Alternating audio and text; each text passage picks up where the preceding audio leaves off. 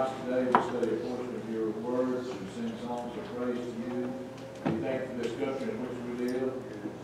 We are in trying times, and you are the only answer to all of these trying times, and we need to look to you each and every day and bring these petitions before you to correct the problems with our country.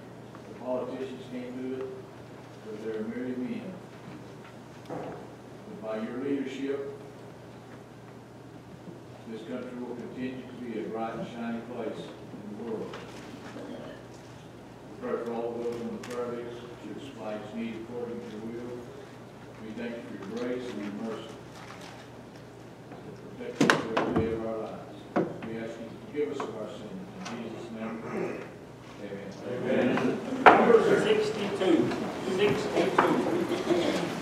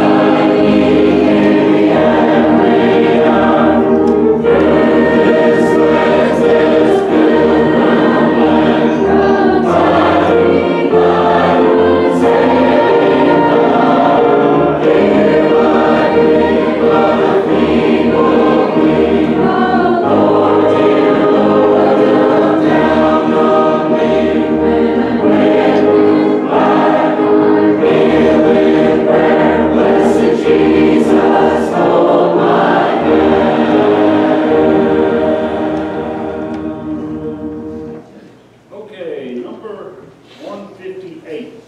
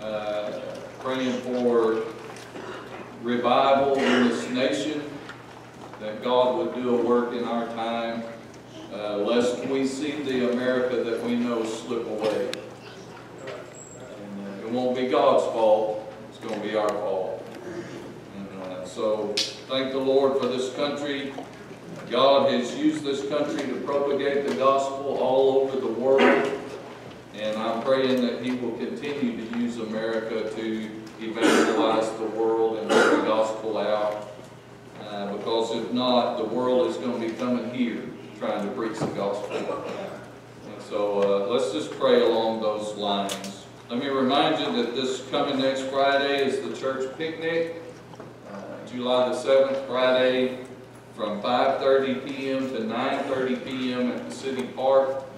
Hamburgers and hot dogs will be provided. Ms. Sue wrote a note here that chips and desserts and drinks need to be brought, so be ready for that. I'm assuming we have the swimming pool again, and so be ready to enjoy the church fellowship at the picnic. Remember to pray for those that are on our prayer list. I ask you to continue to pray for Ellie. She's still in the hospital. And also for Brother Rick. It's good to see him here this morning, by the way, as he continues to heal from his heart surgery. And also for Marty Couch, started his radiation. And so you be in prayer for Marty. And Brother Jeff Sawyer asked me to add a lady named Sylvia Woods to the prayer list, having some health issues. And so you pray for Sylvia Woods. Anybody else we need to add this morning to the prayer list? Yes, ma'am. Frank is going to have some more therapies and proton therapy. It's a new kind of treatment. He's got two spots that are very concerning. At some point we'll go for 5 days. We don't know exactly when that's going to be, but it will be praying for him or his healing and for his peace. Anybody else?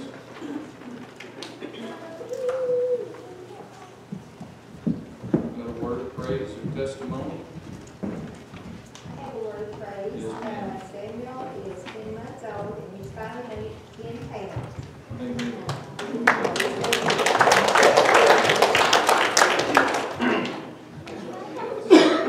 I had a balloon treatment for my esophagus, and my son-in-law said that as soon as my gizzards got better, we'd have chicken curry. Something to look forward to. Thank the Lord all that went well, I'm assuming. Praise the Lord for that. Lloyd's just glad he wasn't looking up whenever that thing fell on top of his head. Took away my prettiness. Yeah, it didn't hurt you, was it? All right, well, if the ushers will come this morning, we'll take up the offering.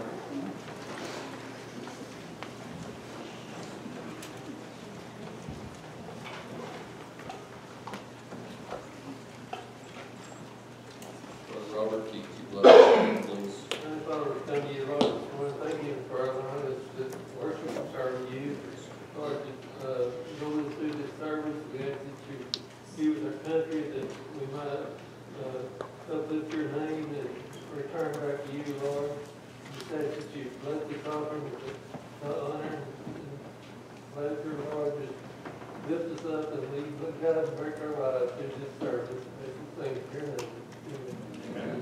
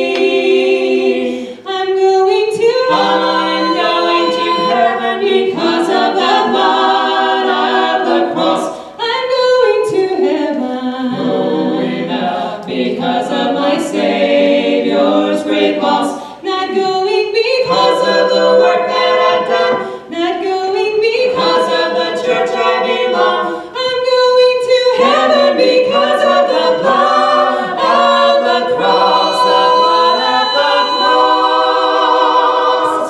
The grace of the Lord, His gift to all. Will you follow His teachings, His call? Do not wait too long, prepare today. Take this journey with me, sing evermore, and walk with me on fair heaven's shore. Just believe on Him, you can say, I'm going to heaven because of the blood of the cross. I'm going to heaven, going up because of my Savior's great loss. Not going because of the work that I've done, not going because of the church I belong. I'm going to heaven because of the blood of the cross, the blood of the cross.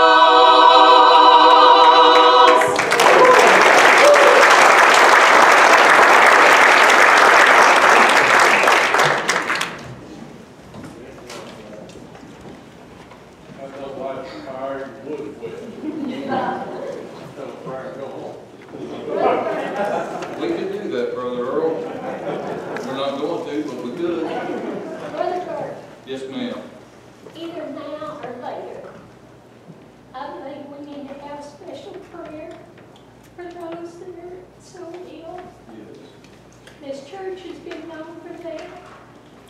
Travis has been covered, Rick, and I see God's miracle active at Parker. So I just feel that would be something good. We'll try to do that this at the end of the service. Let's take our Bibles this morning right now and turn to John chapter number 11.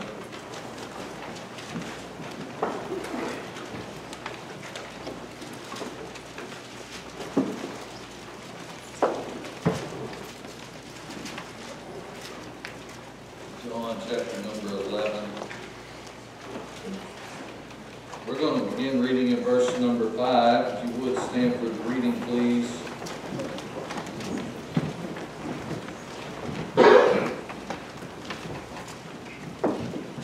The Bible says, now Jesus loved Martha and her sister and Lazarus. I like that verse, don't you? When he had heard, therefore, that he was sick, he abode 2 days still in the same place where he was. Then after that saith he to his disciples, say these 3 words with me, let us go into Judea again. And his disciples said unto him, Master, the Jews of late sought to stone thee, and goest thou thither again? Jesus answered, are there not 12 hours in the day? If any man walk in the day, he stumbleth not, because he seeth the light of this world. But if a man walk in the night, he stumbleth, because there is no light in him. These things said he, and after that he saith unto them, our friend Lazarus sleepeth, but I go that I may awake him out of sleep. Then said the disciples, Lord, if he sleep, he do well. Howbeit Jesus spake of his death, but they thought he had spoken of taking a rest and sleep. Then said Jesus unto them plainly, Lazarus is dead. And I am glad for your sakes that I was not there, to the intent ye may believe. Nevertheless, say it with me again now, let us go unto him. Then said Thomas, which is called Didymus, unto his fellow disciples, let us also go, that we may die with him. Then when Jesus came, he found that he, that is Lazarus, had lain in the grave 4 days already. You can be seated this morning.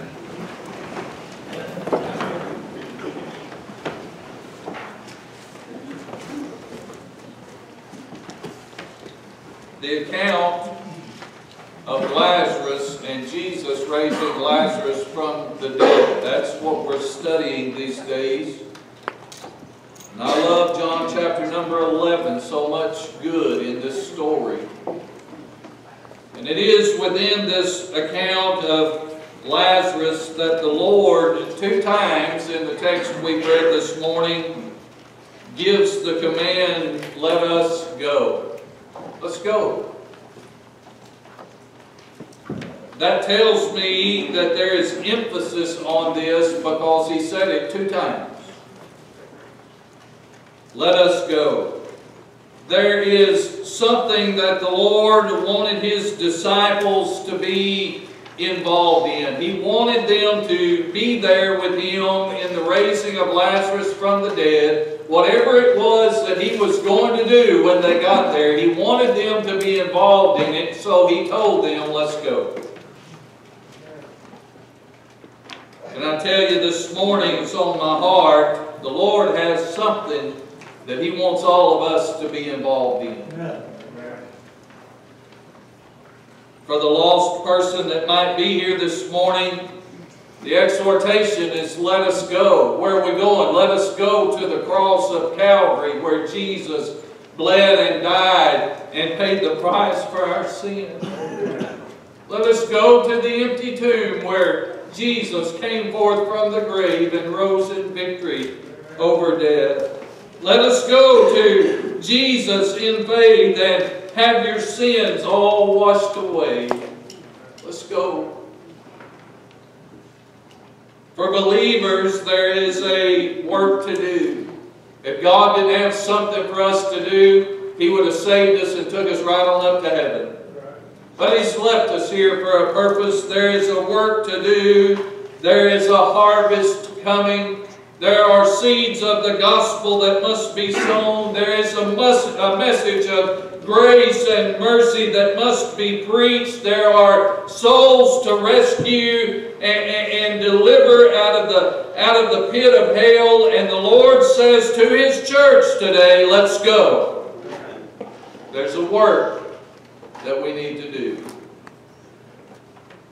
There's a few things in this text, and I'll not be long this morning. I've been preaching longer here lately than I really want to. I'll try to keep it short this morning. There's a message. There's a few things here in our text that reveals to us some things about the Lord that we need to know for the journey. Number one, if you're taking notes, God, the Lord, He doesn't sugarcoat sin for the fearful. I want you to look at the text again in verses 6 through 8. When he had heard, therefore, that he was sick, he abode 2 days still in the same place where he was. Then after that he saith he to his disciples, listen to this now, let us go into Judea again. Verse 8, his disciples said unto him, Master, the Jews of late sought to stone thee, and goest thou thither again? Notice something interesting here. He tells them, let us go into Judea again. Lazarus was in the town of Bethany. But Jesus didn't say, let us go to Bethany. He said, let us go into Judea. Now, Bethany was in the region of Judea, but the region of Judea is prominently and prolifically known for Jerusalem. He didn't say, let's go to Bethany. He said, let's go to the region of Judea. And here's the thing. When the disciples heard that, when they heard Judea, their mind went straight to the reception that they had just received earlier in the city of Jerusalem. Now, if he had said, let's go to Bethany, it would have been quite a comfort to them because they had friends in Bethany, but they didn't have any friends in Jerusalem that was just less than 2 miles away from Bethany. But Jesus says, let's go to Judea. Let me illustrate for you this morning if I can. If you're from Texas, you know that the city of Houston is one of the most liberal and anti-Christian cities in all of Texas. Now, If I told you this morning we're going to gather up, load up on the vans, and we're going to go to the Northwest Baptist Church and visit our friends at the Northwest Baptist Church, you wouldn't have any problems with that. We've got friends there. But if I said we're going to load up and go down to Houston, that takes your mind to a whole other different line of thought. Same difference is going on here. The Lord, on purpose, was reminding them that the work that He has for us to do is not totally amongst friends and people that love us.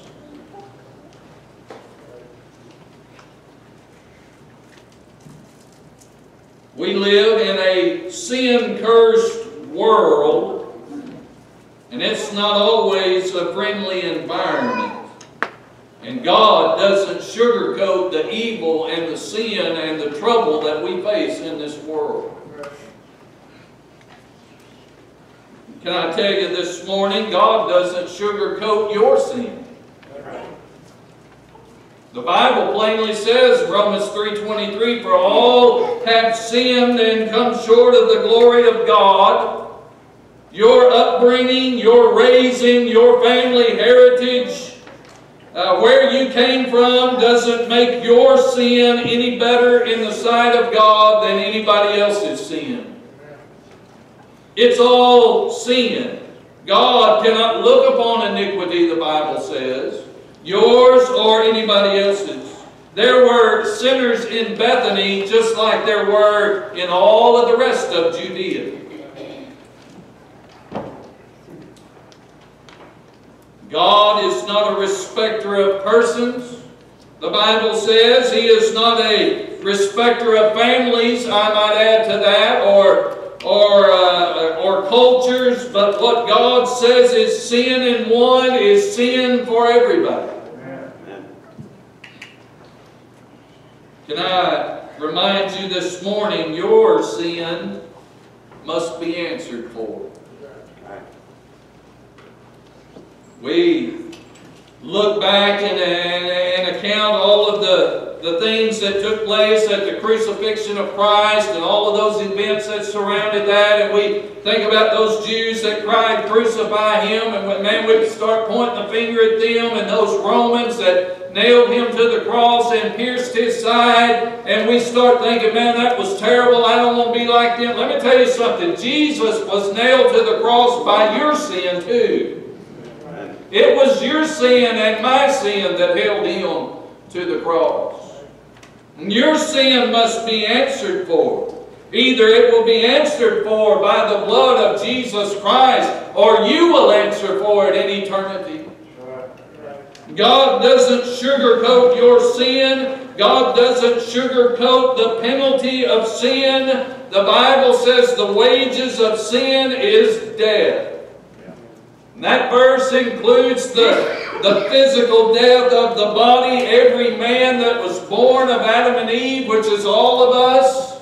All of us are descendants of Adam and Eve. All of those who descended from Adam would pass through death. Whether you're lost or whether you're saved, one of these days you're going to face the grave. God said, by one man, sin entered into the world, talking about Adam, I believe. And because of that, death is passed upon all. It has to do with that physical death. But I want you to know it also has to do with that second death. What the Bible calls an eternity in hell. God doesn't sugarcoat the message of hell. God doesn't sugarcoat the reality of a sinner, a lost person spending an eternity in hell. Preachers have sugarcoated it. Christians have tried to sugarcoat it, but God never did. Jesus preached more about hell than anybody in the Bible. I heard a testimony of a man raised in a so-called Baptist church, got married. Him and his wife were at a special meeting at another church one time, and he heard for the first time the message of the reality of an eternity in hell. He said he was raised in a Baptist church and the preacher never once preached about hell. Not one time.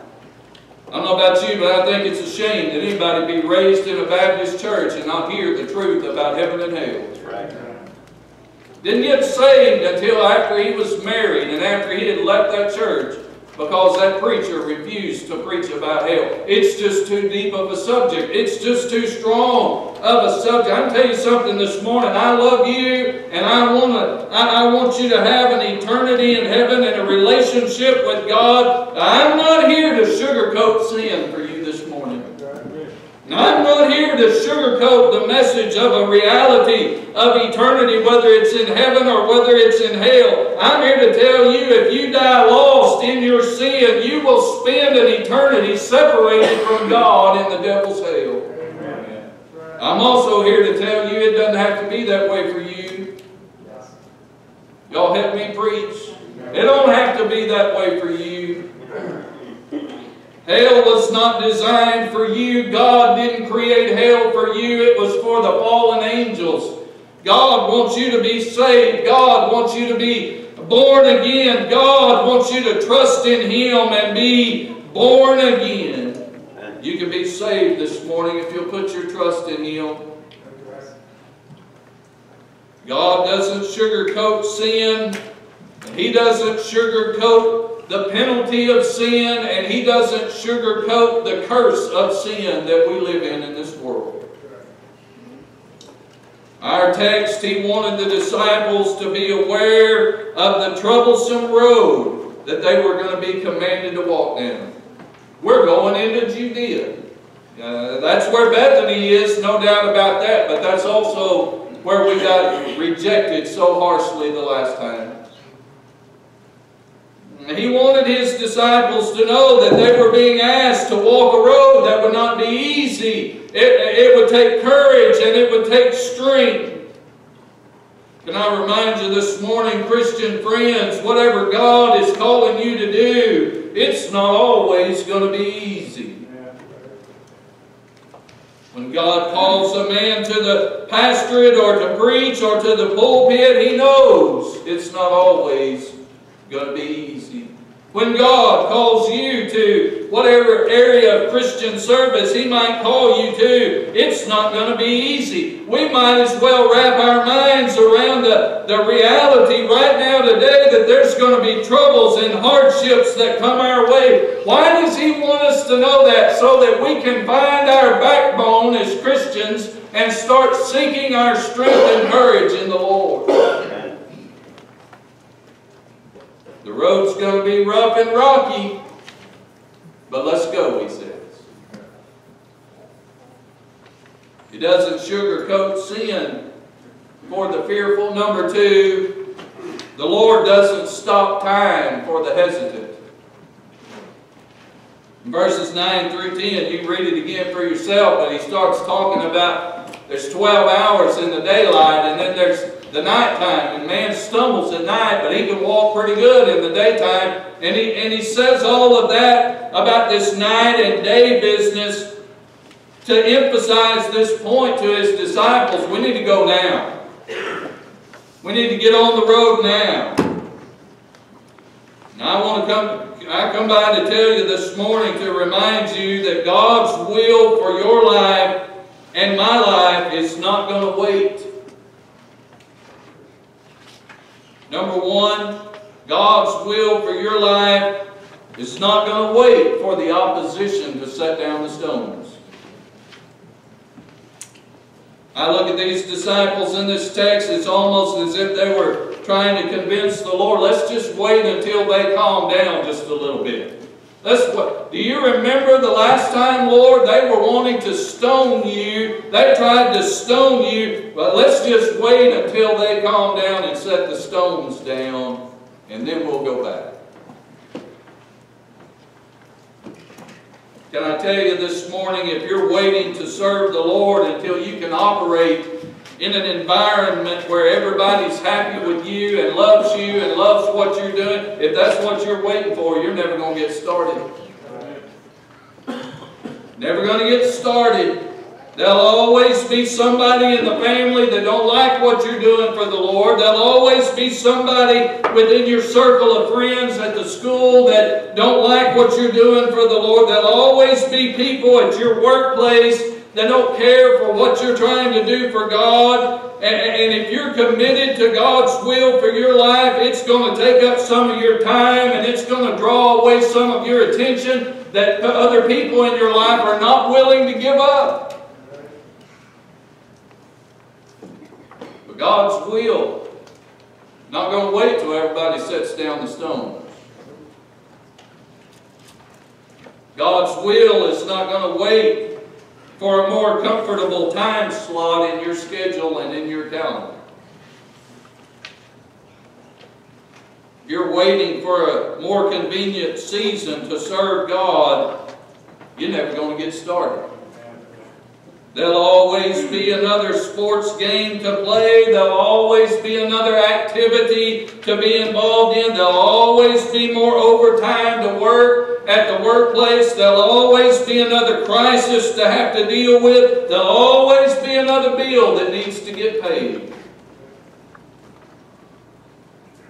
In the Bible, the Apostle Paul preached a sermon to a man where he presented him with the gospel and the message of salvation. And this is how the man replied to Paul, "I will hear of thee when I have a convenient season." In other words, I'll think about this when it's more convenient.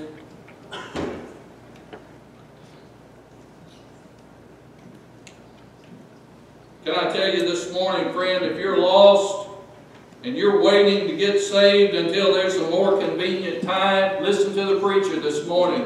The devil in hell will put more activities. He'll put more stuff in your mind. He'll give you more stuff to do. And one of these days, you're going to slip off into hell and wish that you'd have taken the time, even though it wasn't convenient. Right.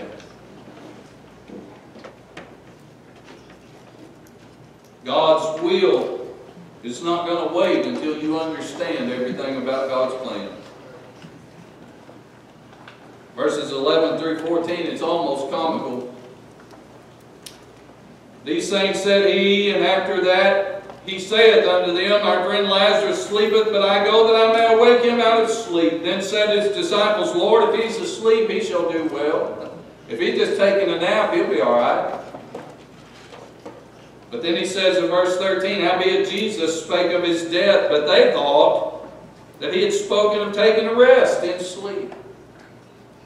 Then said Jesus unto them plainly, Lazarus is dead. Can I tell you this morning, if you're waiting to serve the Lord until you completely understand His plan from the beginning to the end, you're never going to get started. Right. While you're wasting time trying to figure out the details and the secret things that belong unto the Lord, God is saying, let's go. Let's go. He'll give you the understanding that you need along the way as you need it, but let's go. I don't know about you, but I'm glad I didn't have to know all the details when I got saved, aren't you? I didn't have to understand everything to get saved. I just had to understand about my sin and my need and the fact that Jesus died on the cross and rose again to be my Savior. And all I had to understand was putting my trust in Him. But I can tell you, there was being saved, being born again, changed my life in ways that I never would have understood at that time. God doesn't stop time for the hesitant.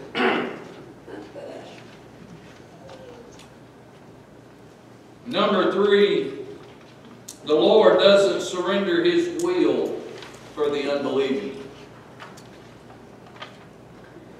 Verse 15 and 16, Then said Thomas, which is called Didymus, unto his fellow disciples,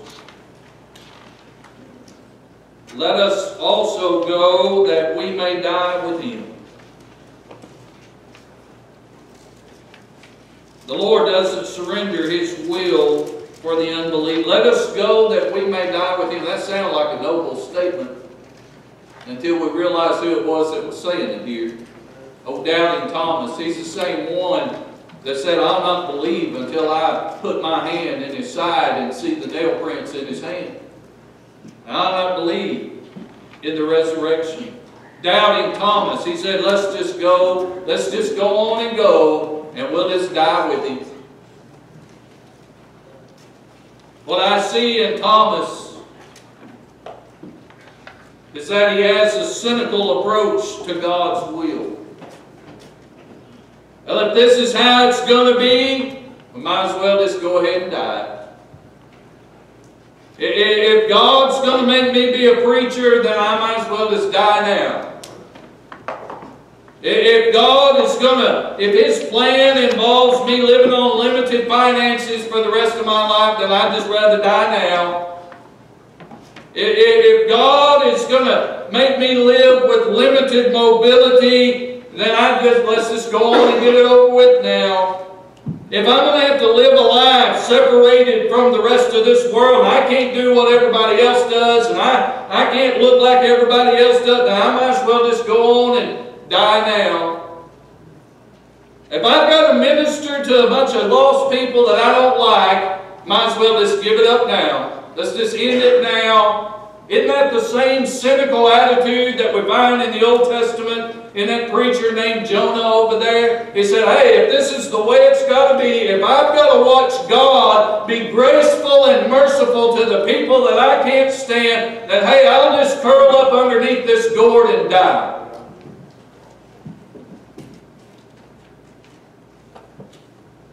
Friends, we can have a bad attitude if you want to about God's will, but it's not going to change His plan one bit. He had a skeptical view of God's power. Well, let's just go on and die. Kind of skeptical, don't you think? Kind of negative, don't you think? I mean, obviously there was humanly speaking, there's a possibility because they'd already stoned him. But hey, he's traveling around with the God of heaven. I mean, Thomas had seen Jesus turn water into wine. He had seen Him miraculously feed 5,000 people, plus women and children. He had seen Jesus heal a man who had been crippled for 30 years by the pool of Bethesda. He had seen Jesus back down the Pharisees who had brought this woman taken in adultery. I mean, they were holding stones too. Why didn't they just go ahead and kill Jesus? He had seen Him heal a blind man from birth in Jerusalem. He had seen Jesus stand before the Pharisees in Jerusalem and claim to be God Himself in the flesh while they cried blasphemy, and Jesus lived to tell about it. But he couldn't muster up one positive thought at this time. Here we go again. We'll just go ahead and die with Him right here. Just get it over with. You know what we do sometimes?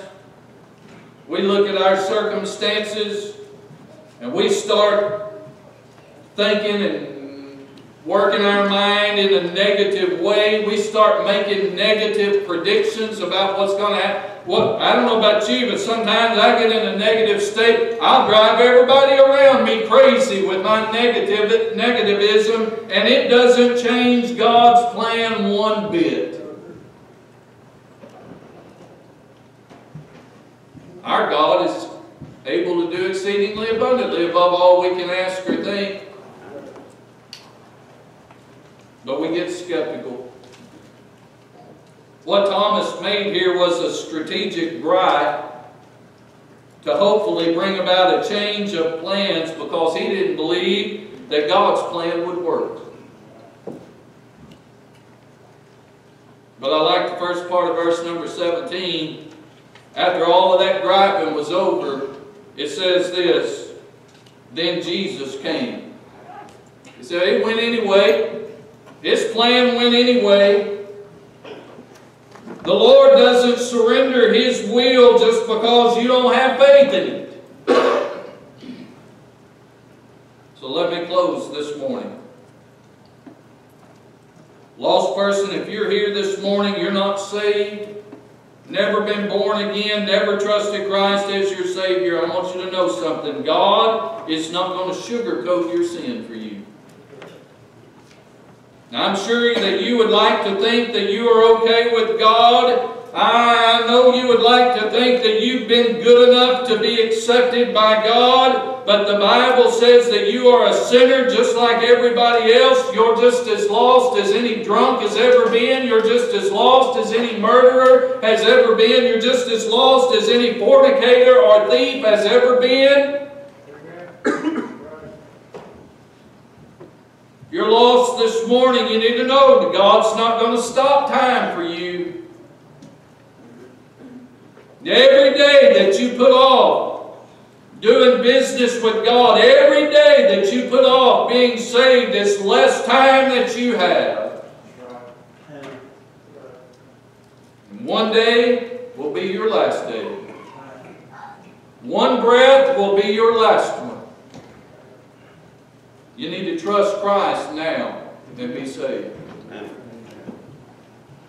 Friend, if you're lost, God is not going to surrender His will and His plan for you to be saved. The Bible is God's Word, and it says that God's Word endures forever. Preacher, what does it say in God's Word? That He is not willing that any should perish, but that all should come unto repentance. He's not going to change His mind about that. Your cynicism and your skepticism hasn't changed God's will one bit. He wants you to believe and be saved. It's a choice you must make. Will you choose to trust Him today?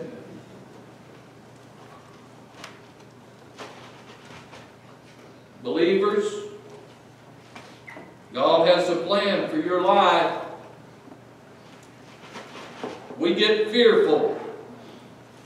What's going to happen to me? What's people going to do to me? We get fearful about God's plan, and He doesn't sugarcoat the dangers and the troubles that we face just to suppress our fears. But what He does do is He offers us strength and courage to those who will seek His face.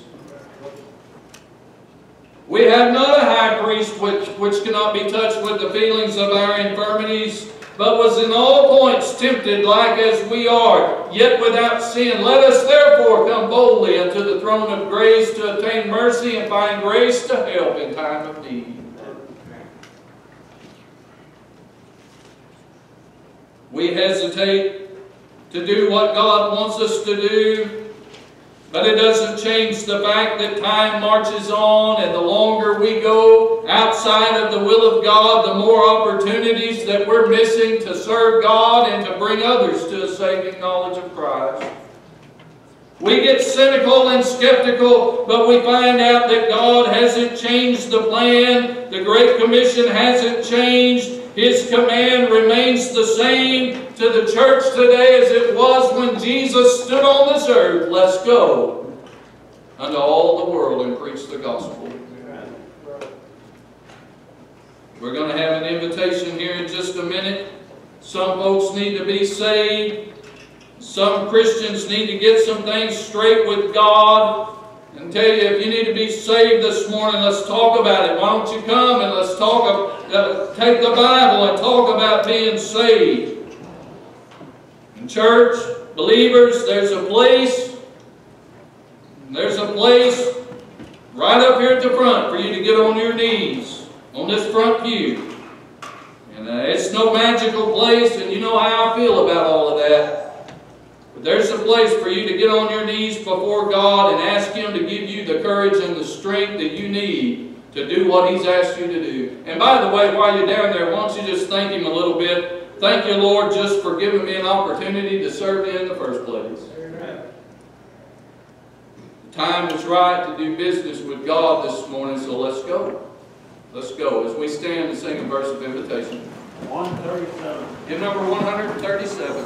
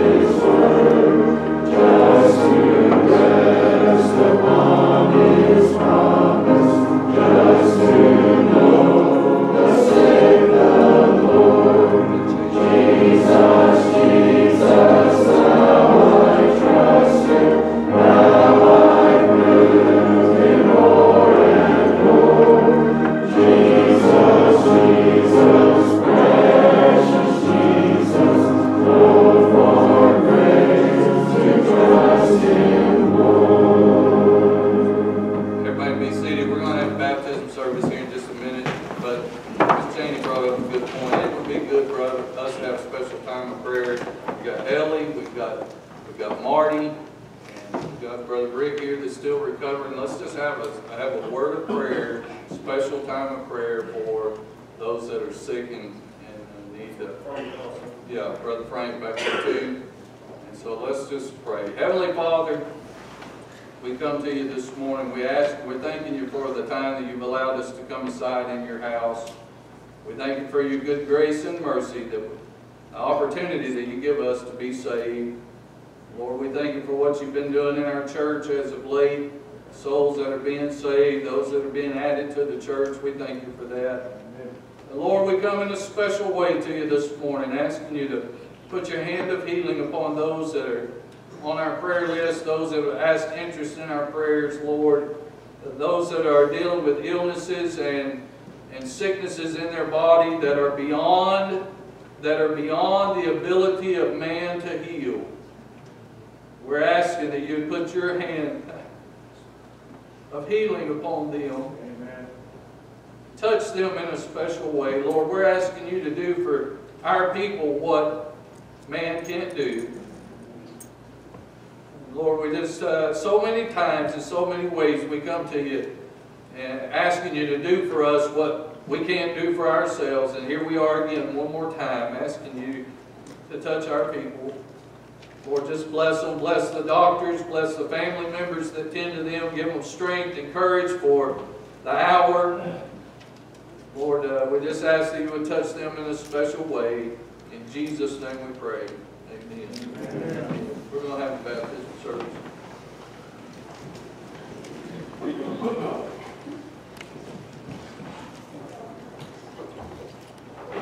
Turn to 120 today.